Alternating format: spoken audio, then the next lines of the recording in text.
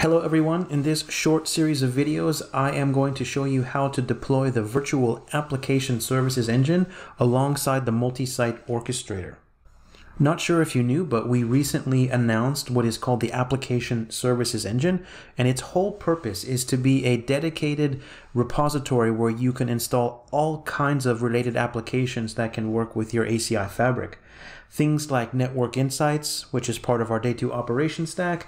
In the future, we'll have the ability to install Network Assurance Engine, but more importantly, and what I will show in these videos, is installing the Multi-Site Orchestrator on top of the services engine. The application services engine actually comes in a couple of different form factors. Now, normally you'd want the physical cluster of the services engines, and that would be the hardware that you would use going forward to install all kinds of things like I mentioned, Network Insights, MSO, but not sure if you knew that we also have a virtual version of the services engine. I'll call it the vASE, and on top of that virtual services engine, you could install a new version or a new format of the multi-site orchestrator that's optimized for this kind of deployment. There are other possibilities around the virtual or cloud-based services engine. I am not going to talk about that in this video. What I'm going to focus on here is just using the virtual services engine that you can download from CCO and installing MSO as an application on top of that. Now, obviously, there's a couple of things you need to do before you get started. First, we need to go to CCO and download the OVA for the services engine. You can see I've highlighted the version here that works with VMware. We also support KVM as well. Next thing you need to do is you need to point your web browser to dcappcenter.cisco.com and grab the multi-site orchestrator application from this website. I just want to make it clear this is different from the MSO OVA that you may have downloaded in the past to install the multi-site orchestrator. This will be MSO.ACI because it is an ACI application running on top of the services engine. Now, there's a couple of things you're going to need to have ahead of time. Each of the virtual ASE nodes requires an out-of-band IP address, access to basic services like NTP and DNS. Obviously, you need to have a port group ready to go and a vSwitch or a DVS for these guys to connect. Double check that you have enough CPU memory and storage wherever you're going to install these. And I've basically listed the requirements on a per node basis of what you'll need to have. And then finally, we need to make up a serial number for each of the nodes, and that will become important when we actually deploy the OVA of the services engine. And I gave you an example here that I made up. You can make up your own, but Cisco SN01, 02, 03 for my 3 nodes. Now, the general order of operation is this. We're going to deploy the virtual ASE in a cluster of 3. You're always going to want to have 3. So we're going to deploy the very first node in vCenter. We're going to complete the whole installation. We're going to power it on, and then we're going to log in with the only account we can log in with, which is called Rescue User. And then we're going to get what's called a DBG token. We need to copy this token because we're going to need it to deploy the second and third nodes in the virtual ASE cluster. So once we have that token, we can go and deploy those things, and I'll show you how that works. Once we deploy all 3 virtual ASEs, we'll double check that the cluster is formed and is healthy, and I'll show you how to do that. Then we're going to copy the MSO.ACI app that we downloaded just before, and then we're going to install it and enable it, and then we'll be done. It's also important to read the install guides. Now, everything I show you in these videos is basically following what I learned from these install guides. So just make sure that you read them and you understand them. And I've just given you the terms that you can search for. The URLs far too long. Okay, let's actually do this for real on a live installation. Okay, here I am logged into my vCenter, and I've got everything downloaded and ready to go. So this is going to be a pretty straightforward deployment of a typical OVA. So I'm going to right-click and deploy an OVF template. Go ahead and select the file that I need to do. This is the file that I downloaded from CCO, the virtual ASE. Go ahead and click Next. A lot of this stuff is pretty straightforward. So we're going to go ahead and give it a name. You pick the ESX host that you want to deploy this on and click Next. It'll do a quick validation. Just make sure you have enough vCPU, etc. If you don't, it will actually tell you, and I learned this the hard way. Once it validates, you can review the details and click Next. Here we're going to have to select storage. Now the install guide says that you should use thick provisioned. I noticed that if you install on local drives, it'll choose thick provisioned. If you install on a remote data store, it will only give you the option of thin provisioned. Both have worked for me. So if this is a lab install, just go ahead and pick whatever works for you. But if it's a production installation, you should probably go with the thick provisioned per the install guide's instructions. In this stage, we're going to need to establish the port group that the out-of-band management connection for each node will connect to. This is where the real work begins, is customizing the template. Now, there are a number of values that need to be correct. Let me say that they need to be correct and in the correct format, or the virtual ASE will not install properly. So I'm saving you time because I learned this also the hard way. So as this is node number 1, we're going to make it node number 1. Remember, we're going to do 3 nodes in total. We need to give a serial number for the node. And if you remember, we need to make up this serial number. So for node 1, I'm going to call it Cisco SN01. For node number 2, 02 and 03, etc. We're going to need to give it just a standard host name. It doesn't really matter what this host name is. It's just for your purposes. We need to have a rescue user password. Now, I believe the password has to be at least 15 characters long, but it doesn't really tell you or check that. I just kind of learned that the hard way. So I'm just going to make a password. In this case, I just used Cisco123, Cisco123, and that seems to work for me. But obviously, you'll pick one that works for you. You don't have to follow me. We're going to give it a domain name, in my case, cisco.com. Sorry, quick edit. After posting this video, I discovered a small misconfiguration that was causing problems for me, and I wanted to let you know about it. When it comes to selecting the domain name when you deploy your virtual services engine, don't set your organization's root domain name. Just set something else like case.local or node.local. Just set it to something that's not your base domain.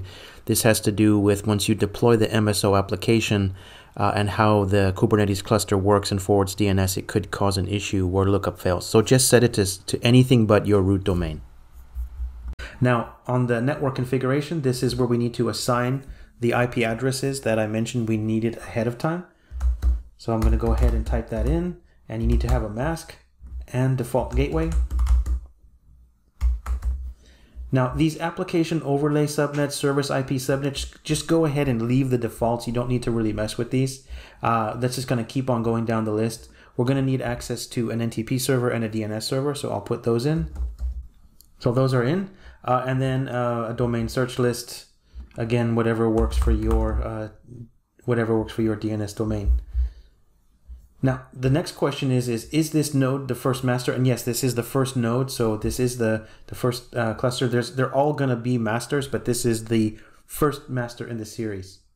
This section right here is the most important section, and you need to get it right or it won't deploy correctly and you'll never know what went wrong. So the install guide doesn't really mention this, and there is an error in the install guide. I repeat, there is a mistake in the install guide. And through trial and error, I figured out the proper way, and I want to share that with you. So it says list the IPs and serial numbers of the peer nodes in the cluster separated by space. That's almost right. What they're really saying is give me an IP, serial number, followed by a space between the nodes. Now that wasn't clear to me in the beginning, so I messed up and I had to install this a few times. So I want to save you some time there. So if you remember, this is node 1. And its serial number is Cisco SN01. So what I need to do is I need to tell this node who its brother and sister nodes are in that format. So I've got the IPs already picked out. And so I'm going to type them in here. So IP, serial number of node number 2, followed by a space, and then do that again for node number 3. So Cisco SN03, and that is the proper way to do it. Now, the next thing here is it says enter the latest DBG token from the master node. If this is the first node, you can just go ahead and make something up, anything up. That's only the case for the very first node, because for the other 2 nodes, we'll need a real token, and I'll show you how to actually get that. So I'm just going to make up, something that will satisfy the field, and then I'm going to click next. Review your answers, make sure everything matches as you expected, and go ahead and click finish. Now you're going to need to let this copy completely install, power it up, and then at that point I'll show you how to get the DBG token. So I'm going to pause the video and come back when that's all done. Okay, at this point we have finished the install and we've powered up the OVA, and I was able to ping it, which is a good sign. At this point we just need to SSH into the console as a rescue user to the IP address that we gave it. And the password that we're going to use is the password that you chose when you filled in all of the fields to deploy the OVA. So I'll go ahead and type that in. Here we are at the bash shell. The thing we need to type here is ACI diag DBG token. And what that will do is it will give us a unique token for this node. You're going to go ahead and need to copy this because we're going to need this token when we deploy node number 2 and node number 3. Okay, switching back to vCenter, I've gone ahead and done all of the steps of deploying the second OVA node except the final step. It's exactly the same. Just didn't want to show you the same thing over and over again, but I just wanted to show you the properties of the second OVA that we need to have correct. So obviously this is node number 2. We've chosen a unique serial number, Cisco SN02. We put in a password. We also have a unique management address, of course. Each one needs to be unique. Down here at the very bottom, this is where we need to put the serial numbers and IP. Now notice, I'm going to put the IP, this is from the point of view of node number 2. So I'll put the IP of node number 1, comma, serial number, space, the IP of node number 3, which we haven't deployed yet, but we will, followed by a comma, and then the serial number. And then more importantly, at the very bottom, the very last question is, this is where you paste the real DBG token that we got from node 1. Now, I'm not going to show you deploying node number 3. It's almost exactly the same, with the exception that the list of IP, comma, serial numbers will only reflect node number 1 and node number 2 if we're looking at it from the perspective of node number 3. So when you next see me, I'll have all 3 nodes copied, installed, and powered on, and then we can check for the health of the cluster itself. Okay, so I've deployed all 3 OVAs, I've powered them on, and I am back in the console of the very first node, and I've been constantly issuing a command of ACI diag space health. Now, this process does take a little bit of time, but I wanted to capture some of the different things that you might see as you go through. You might try in the very beginning and see that it says cluster could not fetch config, cluster D is unhealthy. What that means, at least in my experience, is it doesn't see the other 2 nodes yet. They're still booting up and spinning up, which is normal at first. But after a little bit, you should be able to issue the command and just see that I can fetch the config, but the cluster is unhealthy. Then if you wait a little bit longer, you might see something like this where it says Docker is not running. K8 is unhealthy because at the background, these nodes are running a Kubernetes installation.